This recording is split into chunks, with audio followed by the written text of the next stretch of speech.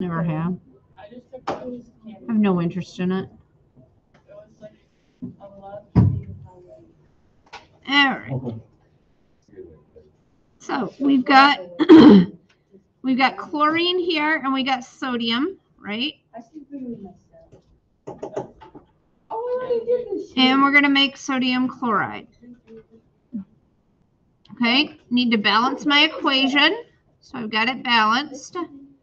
We're determining the mass of sodium chlorine produced when 1.25 moles of chlorine gas react.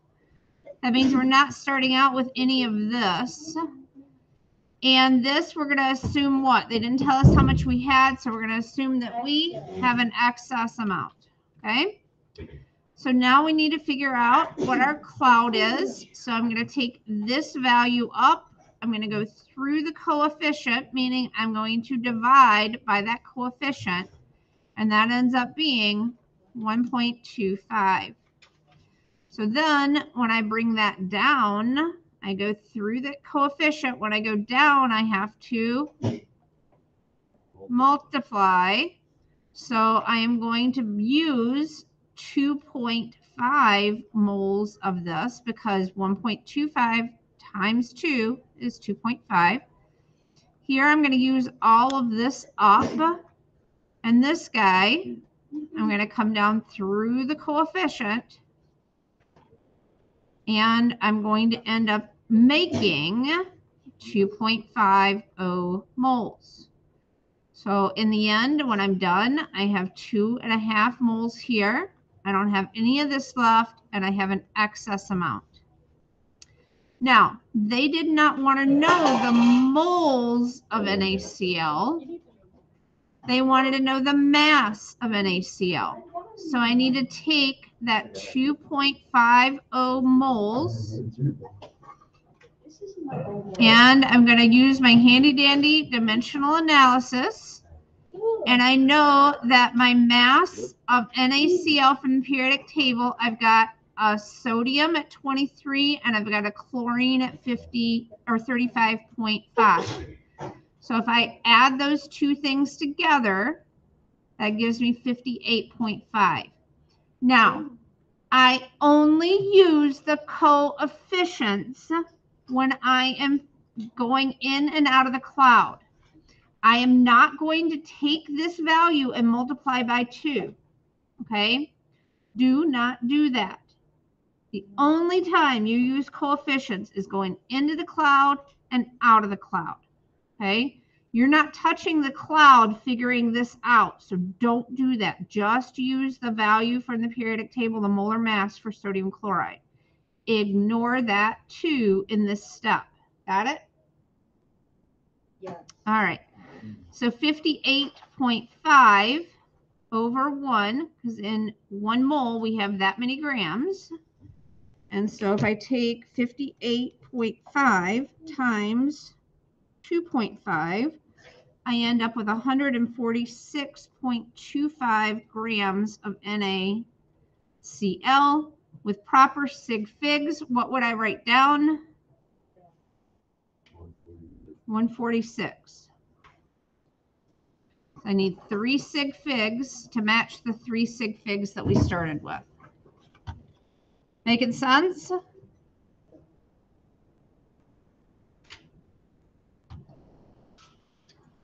right, moving on.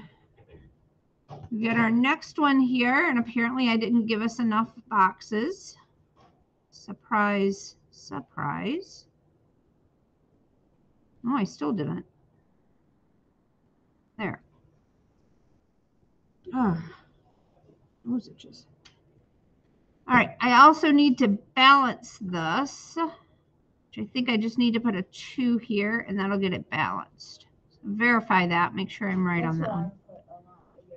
So TiO2 plus C plus 2Cl2 yields TiCl4 plus CO2.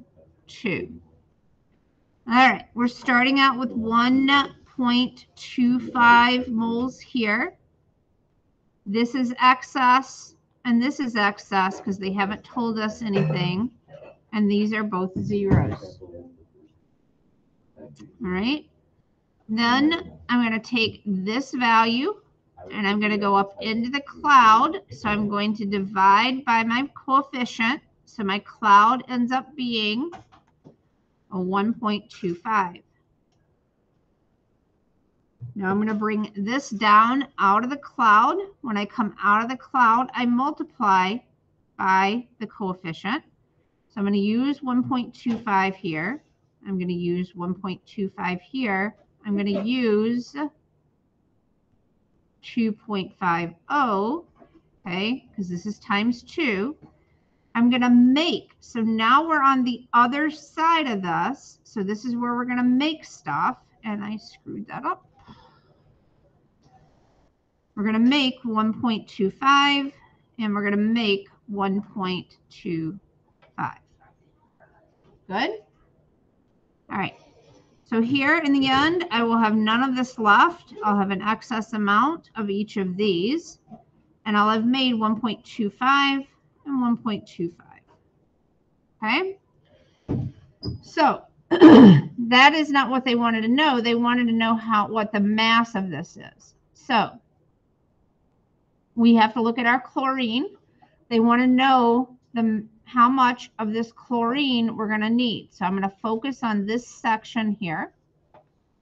So I'm going to need 2.5 moles of chlorine. They want to know what the mass of that is. So if I take my chlorine, I'm going to multiply chlorine, which is 35.5, times 2. That's 71. That's 71.0 grams in every 1 mole. So then my moles will cancel, and that's going to give me my mass. So 2.5 times 71, and I end up with, and I need 3 sig figs, so it's going to be 178 grams of Cl2. I do not use this coefficient when I'm calculating this mass. I just focus in on this when I'm calculating molar mass. Yay or nay? Yeah. Okay. The next section then, we're going to take you through and we're going to show you how to do mass to mass. So we're starting with a mass and they want to end with a mass. Okay. So we got ammonium nitrate is going to produce N2O and water when it decomposes. So we need to start out our equation. Ammonium nitrate is going to give N2O plus H2O. Okay, need to balance this guy, so I'm going to start with a 2 here. I think that might have done it. Okay. So I got 2 nitrogens, I have 4 hydrogens now, and I have 3 oxygens. Okay, so we got that balanced. So we've got 25 grams of ammonium nitrate. I can't have grams in the holes because it's only moles in the holes. So I've got to figure out what that is. So I'm going to put my grams down here and my moles here, and I'm going to get these values from the periodic table. This is ammonium nitrate. So I've got 28 for my nitrogens, I've got 4 for my hydrogens, and I've got 48 for my oxygens. So that's 80.0 in 1 mole. So 25 divided by 80 is going to give me 0.3125, and I haven't started any of this. I don't like that 3. There we go. All right. Now, I need at least 3 sig figs in here. I've got 4. That's fine. At least means I can have 4. Okay. So I'm going to go and do my cloud now. So I'm going to take 3.125 put it in my cloud because I divided it by 1. And now I'm going to bring that down. So I'm going to use up all of this. This is the dividing line between my products and my reactants. So when I go over here, I'm going to be making this stuff. And this one isn't going to be 3.125. It's going to be, 0.625. Right, 0.625. Okay, because we have to double this amount. So I'm going to make 0.625 here. I'm going to make 0.3125 here, and I'm not going to have any of this left over. So they wanted to know the mass of the water. So I'm going to take the 0.625 grams, or no, not grams, bad lippy, moles. And I know 18.0 grams in every 1 mole of water. So that is 11.25. So that's going to come up to 11.3 if I stick with my sig figs. Questions on that guy? Anything not make sense?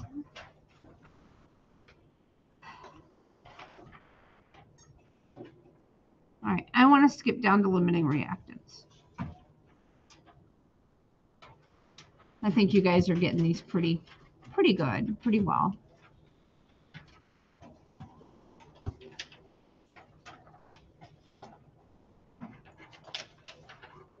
All right, you ready? You ready? You ready? Okay.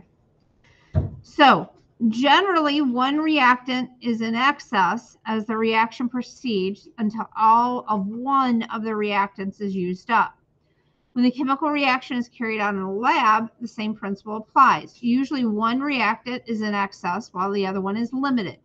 The amount of the product depends upon the reactant that is limited or runs out first.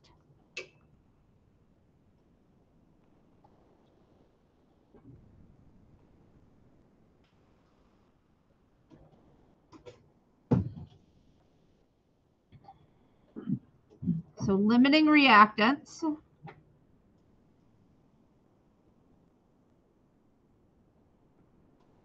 limit the extent the reaction can move, and they determine how much of the product you're going to make. The other things then are called excess reactants. Okay? Everybody cool with those things? So when you were making pizzas the other day for 11.1, you had something that you ran out of first, right? What was it? You remember? Sauce. Okay, so your sauce ran out first.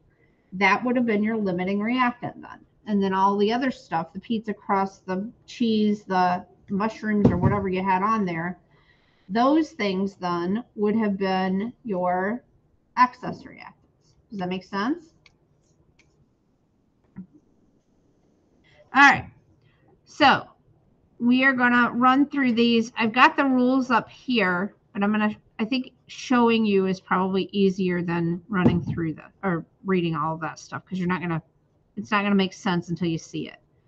All right, so start with a balanced equation.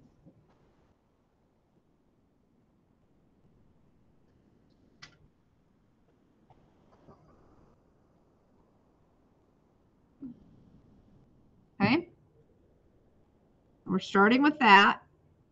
Now we don't have, one of these is excess. We just don't know which one. We've got to figure that out. And I'm going to show you. It's easy to figure out. Okay.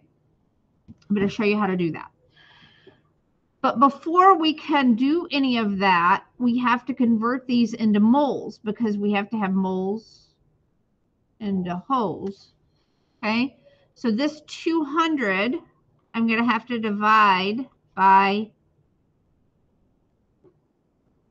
S8, so 8 sulfurs, 32.1 times 8 is going to be 256 0.8. So 200 divided by that. Okay, so this, and you must have at least 3 sig figs in here. Okay, make sure, don't get lazy on me. You need to have at least 3 significant figures. All right, then my chlorine, I'm going to have my 100.0 divided by 71.0, and that's going to give me my moles of the chlorine. So that ends up being 1.41, 3 sig figs. All right. Everybody up with me now? Got everything written down. You can pay attention to what I'm about ready to do, because this is how you're going to figure out which one of these limits you. You ready? We're going to take this value up and we're going to create a cloud. So this cloud is going to be 0.779.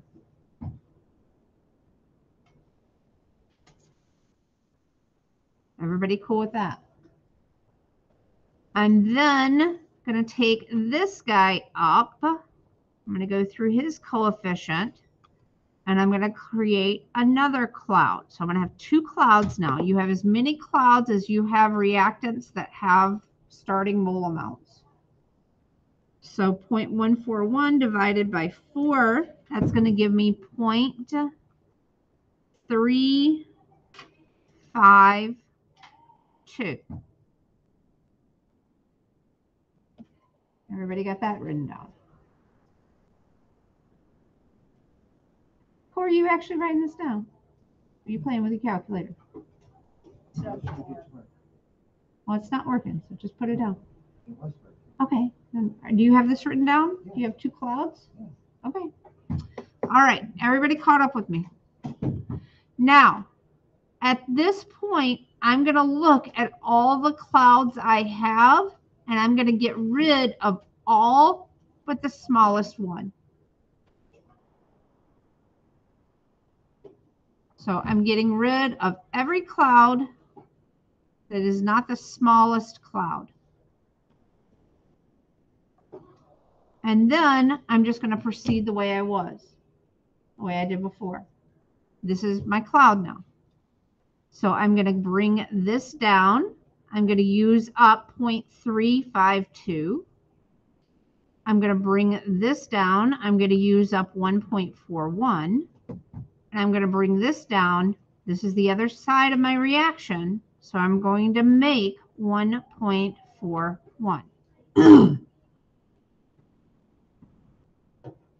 So in the end, I don't have any of this left, and I have 141 of this made. I need to figure out what this is. What do I do? I subtract. So I have some of this left over.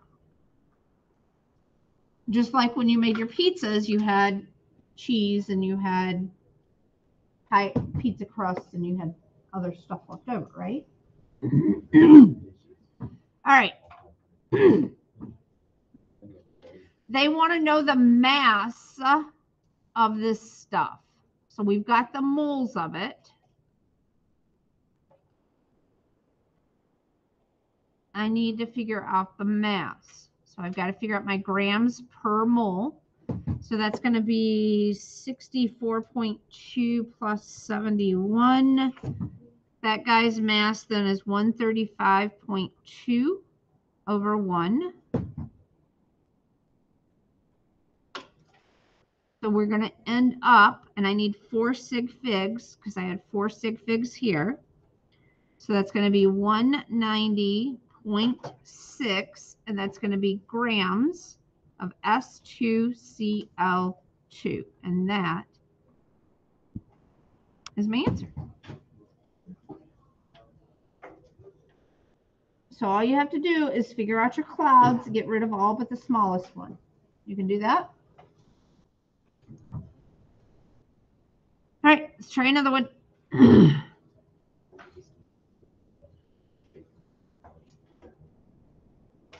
phosphorus, oxygen, producing that.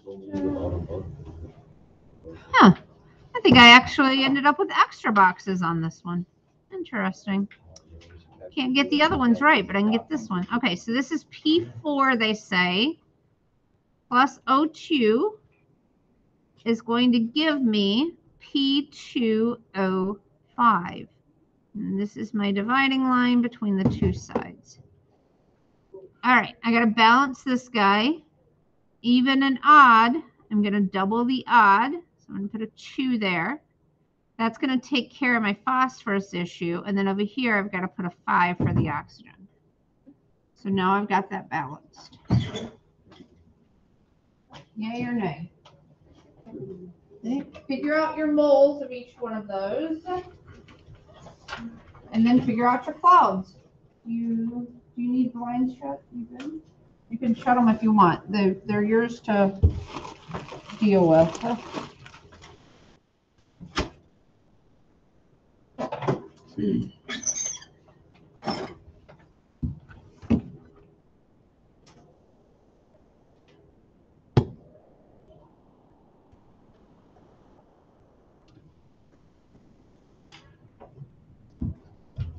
All right, I've got 25 grams of this. What is phosphorus? 30, 31. So I'm going to take 25 divided by 124. And that is 0.202. Remember, 3 sig figs in these. And then oxygen, 50 divided by 32. 1.56 and 0.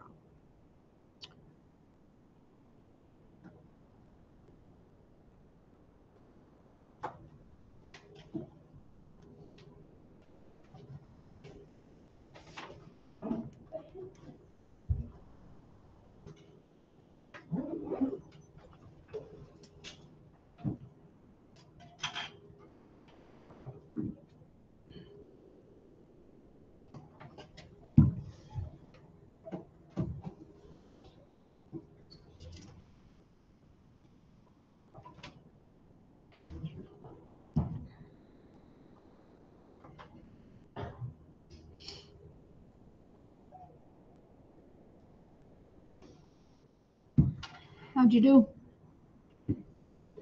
You figured out your clouds yet?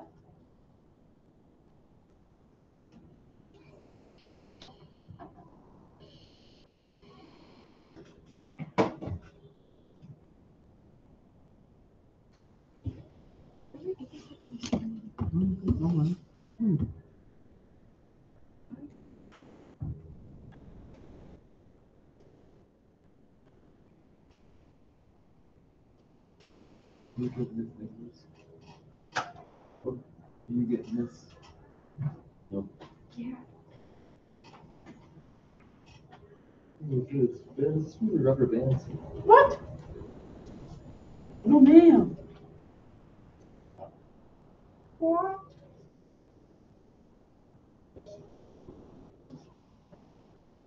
I don't get it up to return to main menu. Why don't I just click a bunch of buttons and then put it inside? Well, why would it be P4 and O2? There. Okay. I just turned it off and on. And O10. What? Because what is it called? You want me with it? What? No, Yeah, and if we're doing it in terms of P4, then it'd be O10, not O2. but why are you using that if you're not using it? Well, Yeah, I don't know about that one. You still did I know. I didn't read, I just wrote. You good? For the oxygen, why are there less oxygens on the left side than the phosphorus? Right, if it's, I have 4 phosphorus here and I have 4 here. Tetraphosphorus. And I have 10 oxygens and I have 10 oxygens.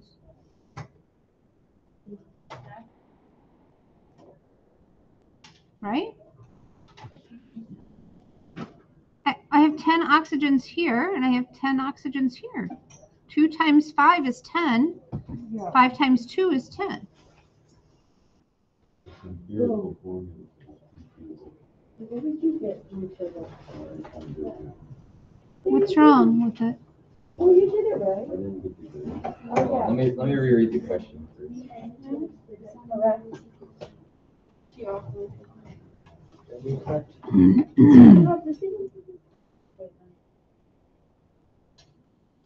Oh, I see. Oh, I see. It's this right here. Okay. So, okay. So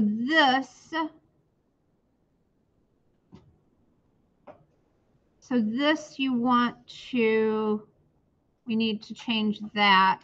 I see what you're saying now. To this. Yes? Probably. Because they're saying that this is what we're producing. Well, the other one could work too, right? Yeah.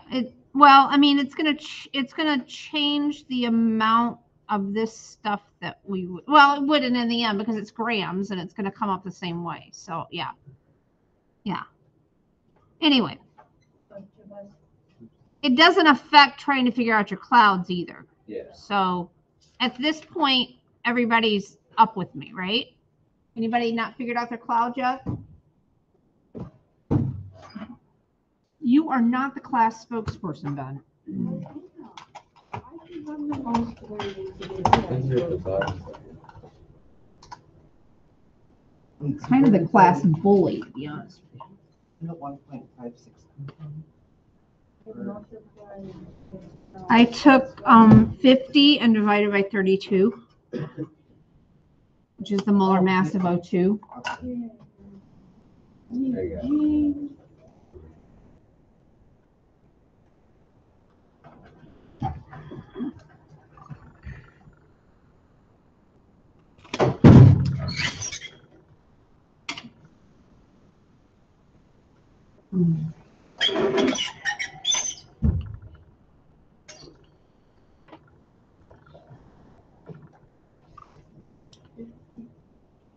So we're going to get rid of one of these clouds. Which cloud am I getting rid of? The phosphorus or the oxygen cloud? Oxygen.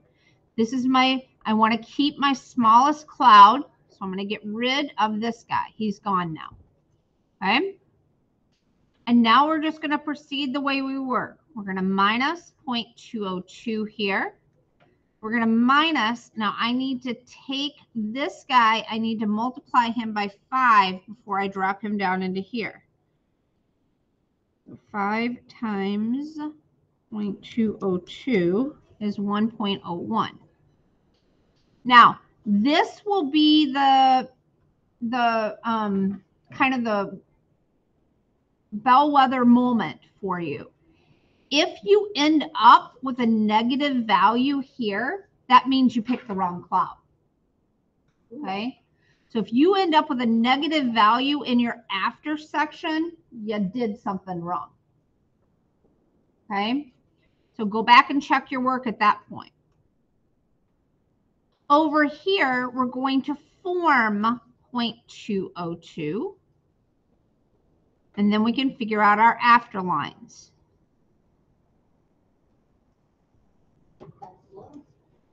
So this is going to be 0.55. All right, they wanted us to determine the mass of the tetraphosphorus decaoxide. So we're going to take this guy here. So we're going to take our 0.202. That's moles of P4O10. And we're going to figure out grams of that. I'm going to take the mass off the periodic table. Plus oxygen would be 160. So that is 284.0 and 1 mole.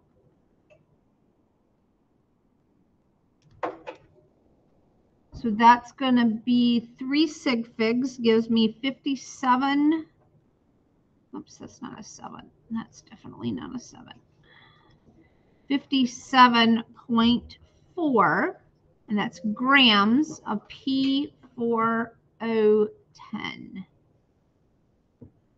So that answers A. Now we need to answer B. So B, they're asking us how much oxygen is going to be left.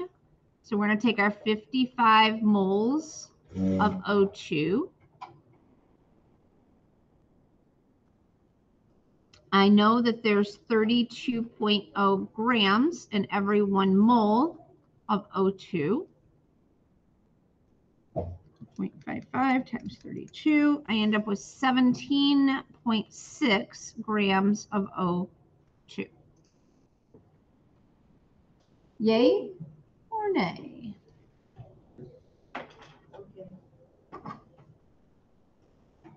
All right. So we have one more here. I have 7 minutes to get through this. And I have 4 blanks and 4 blanks up here. Good. Okay, so 6Na plus Fe2O3. And then 3Na2O and 2Fe. All right. So my sodium, the molar mass for that is 32.1. My mass for iron, 55.8 times 2 plus 48. So the molar mass for this, I'm trying to speed this along for you guys by giving you the molar masses of these. 159.6.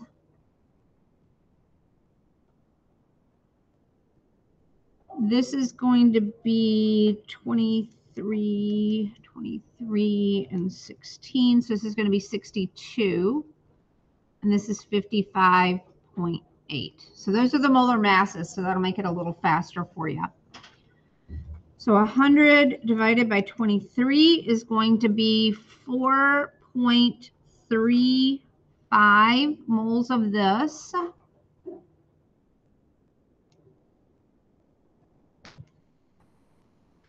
And I've got 0.627 here.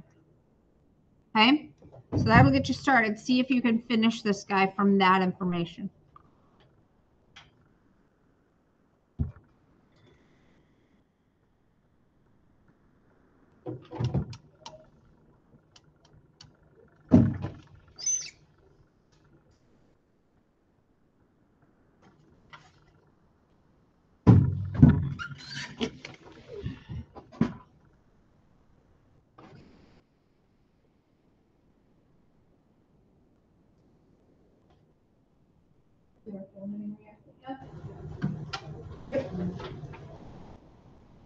Limiting? Nope. Yeah.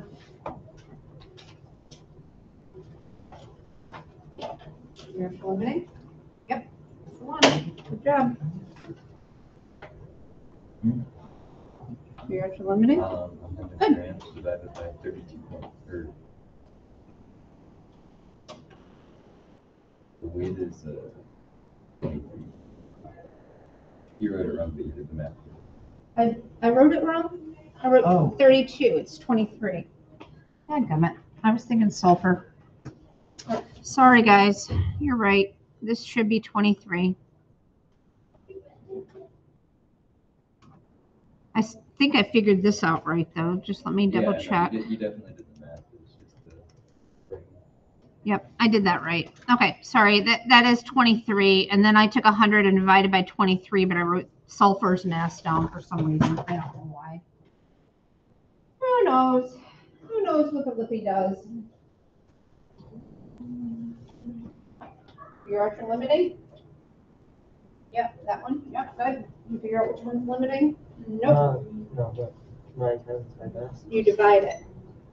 4.35 when you go up, you divide. When you come down, you multiply. It's like a family tree. You divide, right? You have fewer people at the top and the bottom. This would be the limiting one. Yep, it's the limiting one.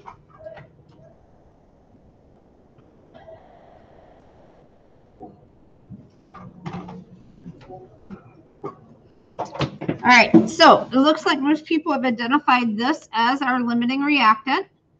So, because if we take 4.35 and divide by 6, we end up with 0.725 here. This divided by 1 is 0.627. So this is the cloud we're going to want to use. We're going to get rid of this one. All right. So now I'm going to bring this down.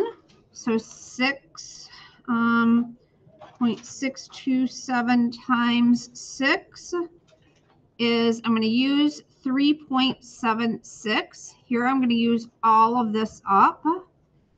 Here I'm going to make 1.88, and here I'm going to make 1.25.